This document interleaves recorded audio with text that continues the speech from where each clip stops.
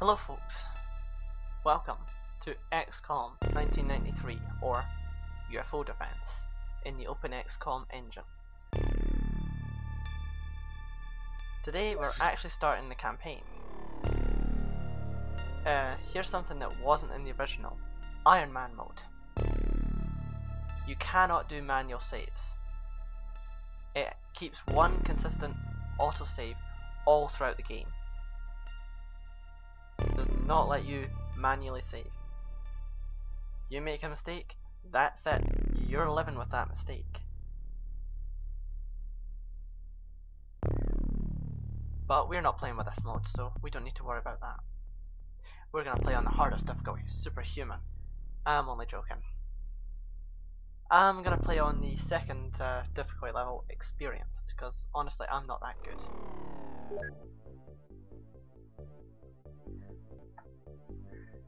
Sorry about that, I had to cough. Unfortunately I still have coughs. Let's start in good old Scotland. Yeah, in the kind of mountainous region there. Let's name the base Scotland. Just as, well, yeah. Here we have the base creation.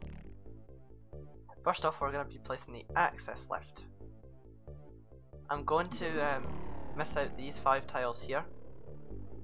I'm not going to put anything there at all throughout the course of the game, for one specific reason which I'll get to in just a second. We'll put the living quarters here, hangars up there, general stores, labs, workshop, and small radar. The reason we put this this layout here is when our base is attacked, and it will be attacked if our base defenses can't shoot down enemy UFOs before they get here, then aliens will spawn in the hangars and the access lift. They won't spawn anywhere else, thankfully.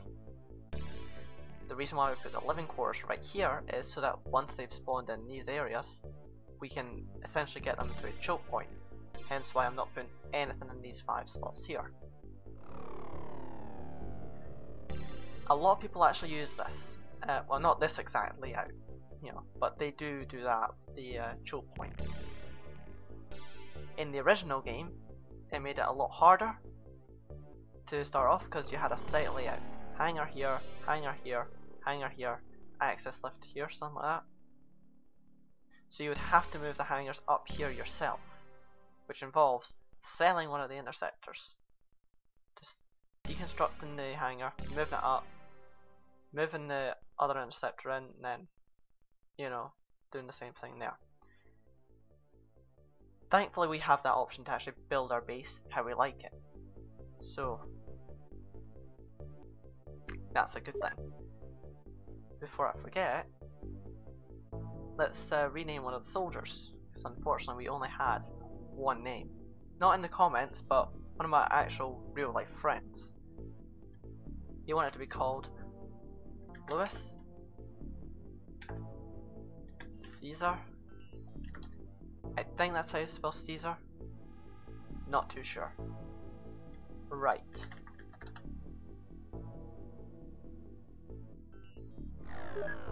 Hopefully he doesn't die on the first mission. Another thing that wasn't in the original, the memorial, where you'll actually see the names of the people that die.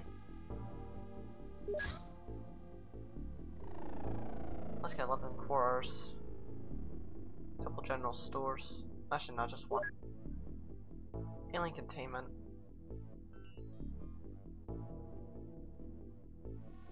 and we'll get another lab, why not?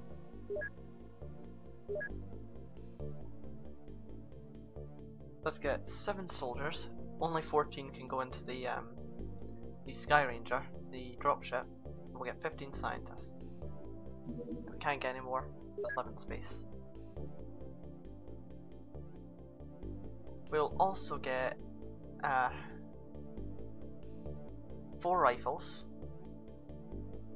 and about 20 rifle clips.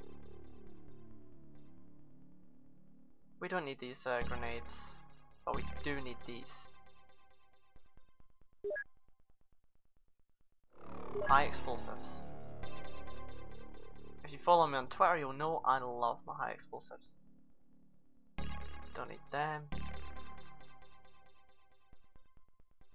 We can sell these pistol clips and everything, because I'm never using those. Let's begin some research. Laser weapons. Let's do that. Equip the craft. Take off those gosh awful pistols. Oh, it's only 6 rifles on there.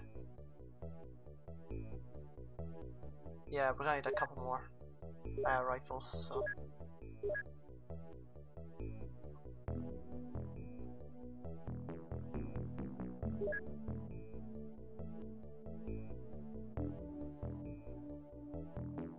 I think that should be everything for the moment.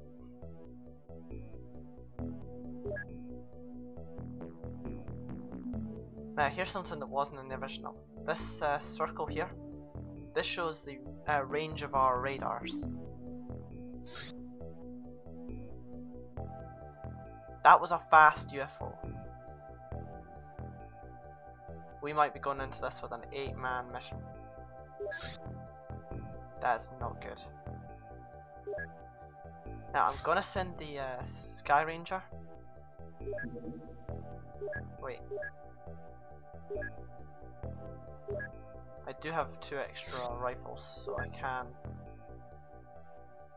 yeah, put all the rifle clips on. Because I'm gonna send the Sky Ranger after it, just in case it decides to land. Say it was to fly all the way over here and land like here. By the time I've sent the Sky Ranger from the base over to there, it'll have flown away.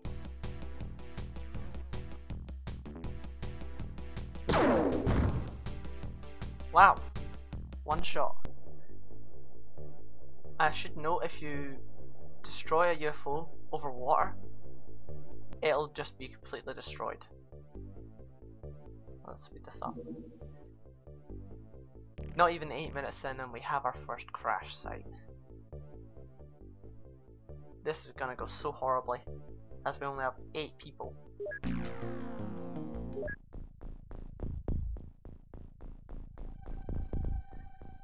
Oh dear.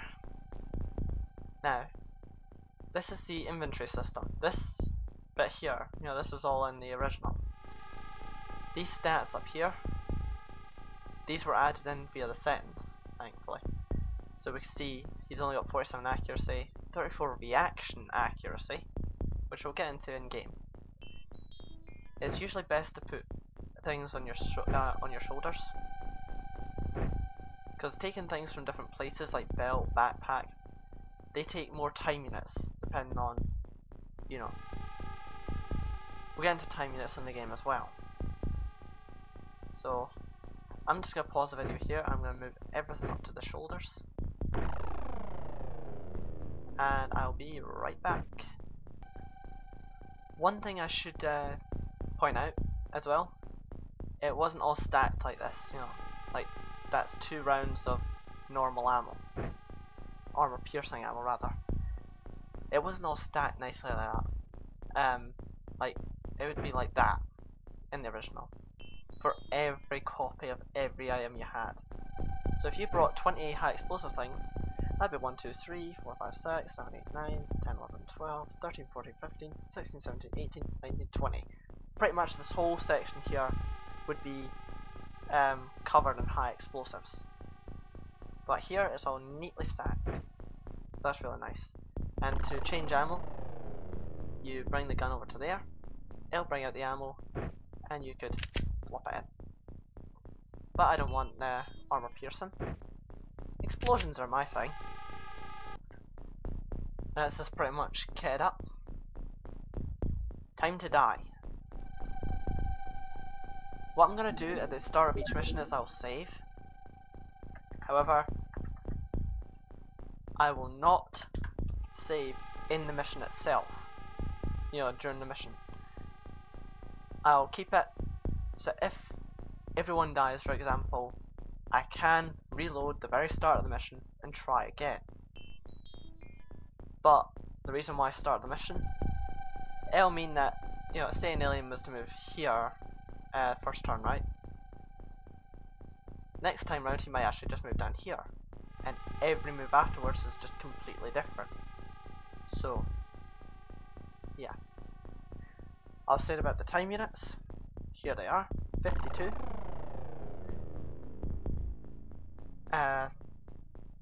If I was to go over weight, how you saw the weight thing in the inventory, his max time units would be a lot lower.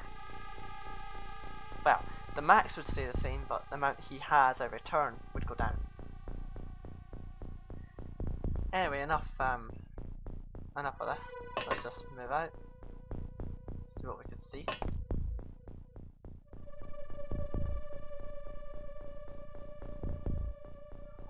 I've never seen this one before. That is very cool, actually. I've never seen that kind of UFO. I'm assuming that was added in Openxcom. Don't tell me that's the actual UFO.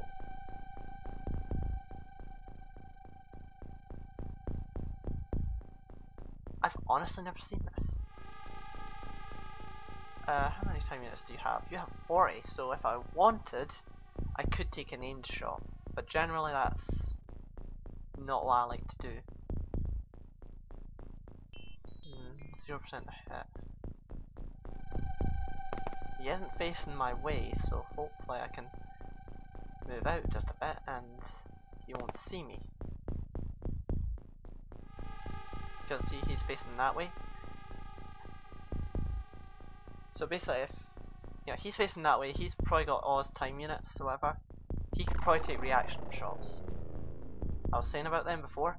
Time units. If you look here, these are all the values of time units for how much it'll take to do that action. Snapshot is 12. Snapshot is your reaction fire. You can just take one shot normally with it as well. If he was to move within my line of sight, I could take a reaction shot against him. Same with if he fires at me within my line of sight, we'll take a shot at him until the time units are down below the cost. So right now he'd actually be able to take 2 reaction shots, my soldier, because he has 29 and it costs 12. Different weapons have different costs as well. That cannon, that's got a lot of cost to use it. Pistols, laser pistols specifically, don't take much, and they have infinite ammo. Laser pistols, all laser weapons have infinite ammo. They don't need reloaded. That's why they are pretty dang nice to get really early on. Anyway, enough of this. Still 0%.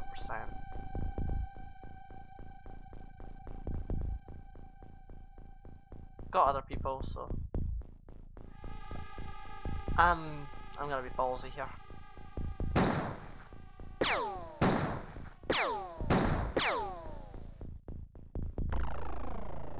Okay, you still have a reaction shot if he decides to try and move.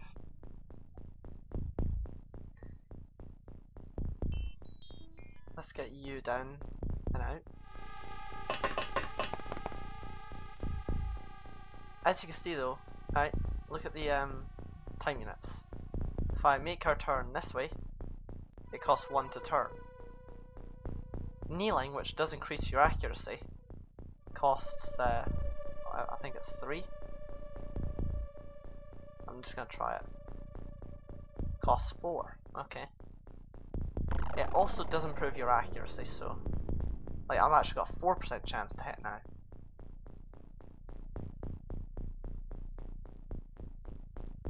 Take it. Oh, no line of fire. Oh yeah, this.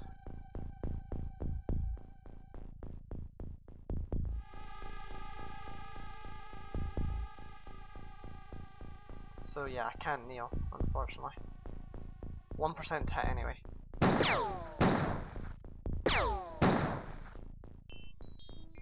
Ah, nuts. Kneeling also increases the chances that you'll dodge a shot a bit more. So yeah, smaller target.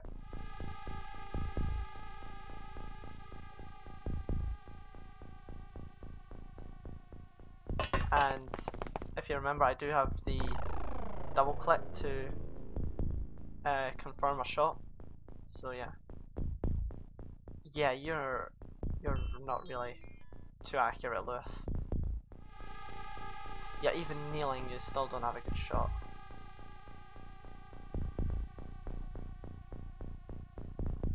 Okay, take one snapshot then. What did that cabbage ever do to you? Dear. Someone's probably gonna die.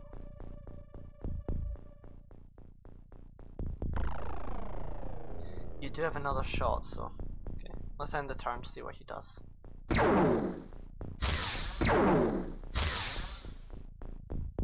Okay, how much damage did that?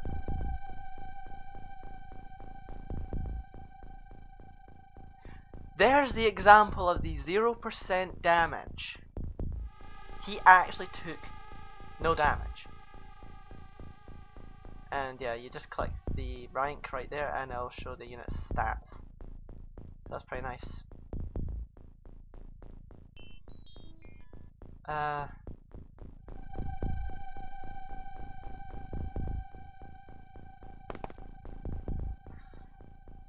Yeah, let's move and... Well, actually, no, we're not going to use that. Okay, what did the fence do to you? Oh, that was so close. That didn't go well. Alright.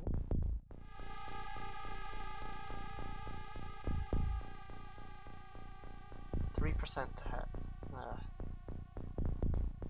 Sorry, 4. You could take an aim shot, can't you? I never normally use this, but let's try it. Oh wait. Oh, 45. Oh well. Got him anyway. Okay, I've never seen that kind of UFO. That has to be something added in Openxcom.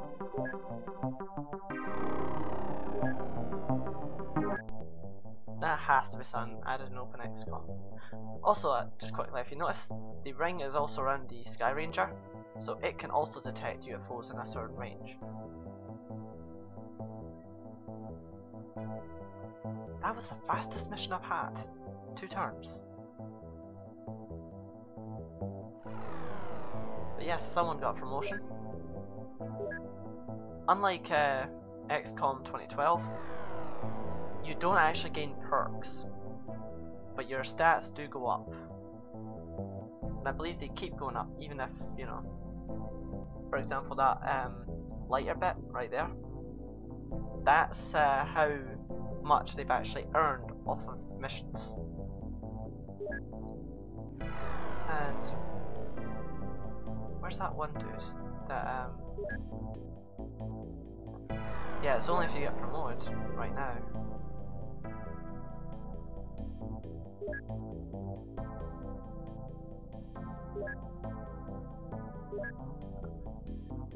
Yeah, I don't know.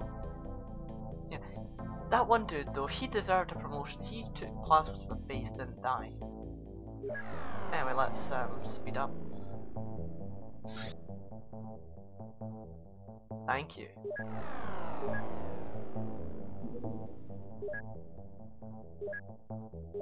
Yeah, we didn't get the soldiers yet.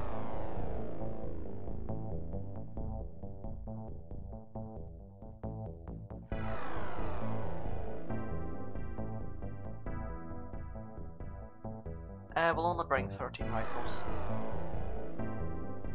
Just due to the fact that, yeah, one guy's gonna have the heavy weapon.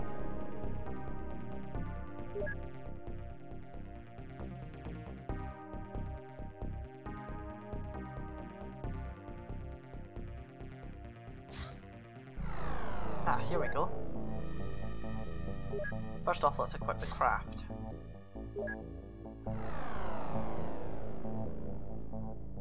And as you can see, I can't equip him because there's only 14 space. That's why I only got 14 rifles. We pretty much won't be attacked just yet. By the time we're attacked, we'll have lots of other stuff. So yeah.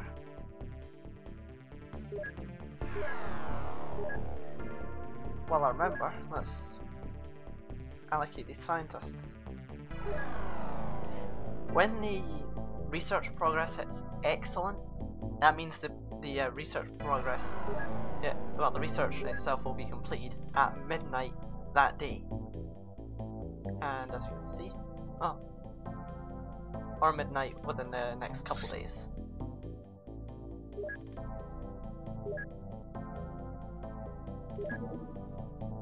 Sectoid corpse and alien alloys.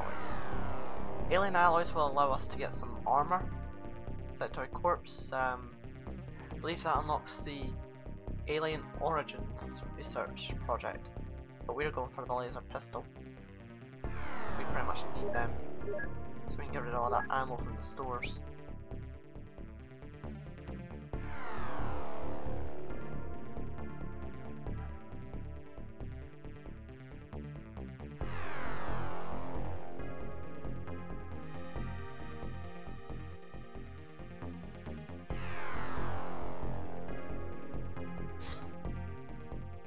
General stores is complete, and laser pistol is also researched.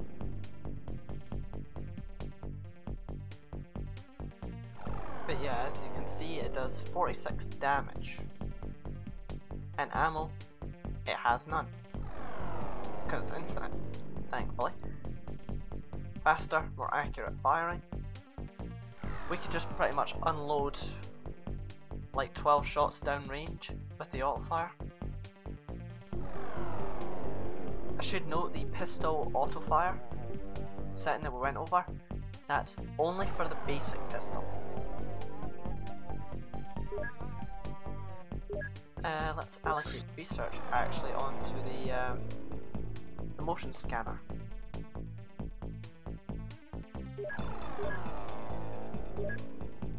And let's allocate the engineers to produce, if we right click, it'll produce infinite. We'll make them produce infinite of the laser pistols just now. See how much we can sell for cash, which you can do in this game. It's pretty much the only way to get proper money.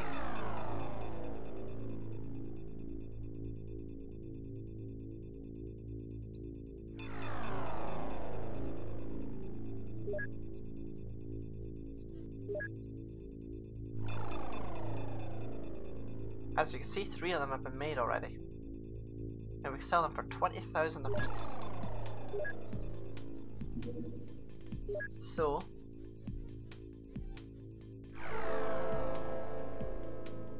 three of them are coming off, and laser pistol. So yeah, they are pretty quick to make, thankfully.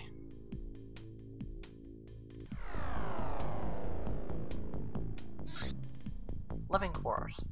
Good. Let's get 10 engineers and 10 scientists. Yeah, that's pretty much gonna sap my money, but we can sell some laser pistols if we need some.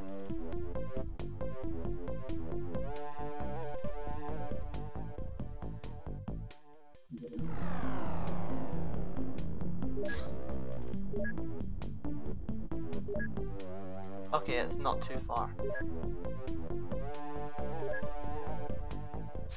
Once we get to the landing site, I suppose I'll end off the episode because there's no way we're going to do that in one episode. How many laser pistols have we got? 3 more.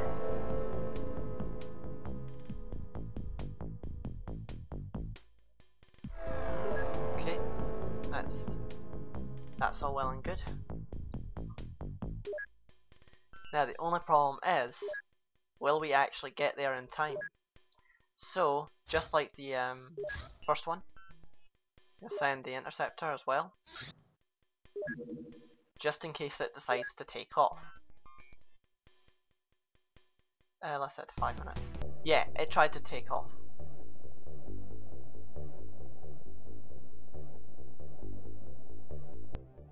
Come on.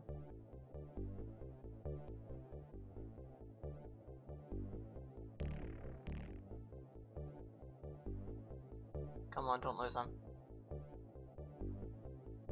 Oh, yeah. Dang it. Oh well, return to base.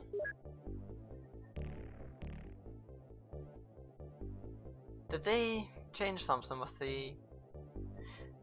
One thing I'm not sure of is, did they change the, you know, if you noticed how the battle thing came up, it started playing but it instantly went back away. I'm thinking it might still be tied to the time here. If so, that's going to be a bit annoying. Because normally it would slow back down. Alien containment, so if we stun any aliens we can get them. That's annoying. Motion sensors. Let's allocate some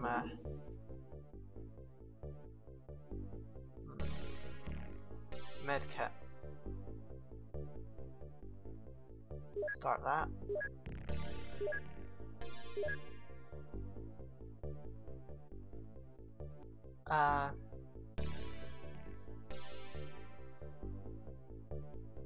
Yeah, let's produce as many of them as we can. They've already arrived. So that was pointless game.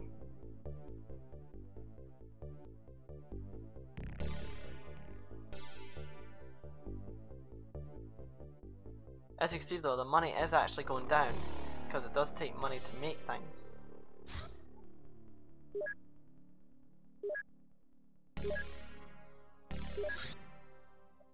Let's do the alien alloys.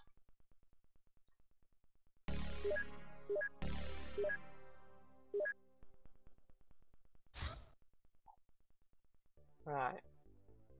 Stop production of them. We go back to the base. See how much is ready. 13. If we had one more, we could actually give the heavy guy one of them as well, just in case.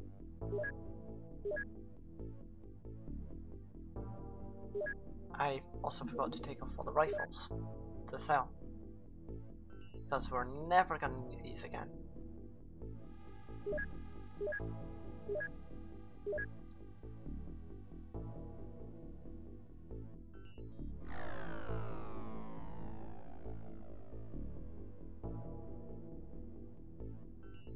We can also sell the corpse if we wanted, which is pretty funny actually.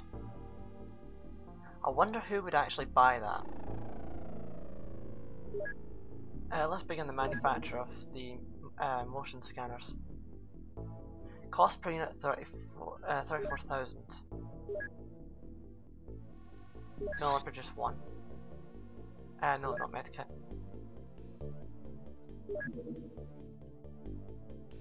Produce one.